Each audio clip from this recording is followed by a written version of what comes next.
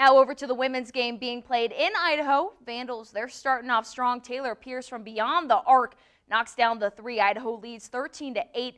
MSU dug themselves kind of into a deep hole, down 17. They try to claw back. Oleana Squires finds Blair Braxton. She finishes the tough shot, but the Cats trail 27-12. Then Squires slips through the defense and finishes at the rim, but Idaho is going to get win number 10 in the Big Sky. Michaela Feren's step back jumper buries the deep two, and the Vandals take down Montana State 90-65.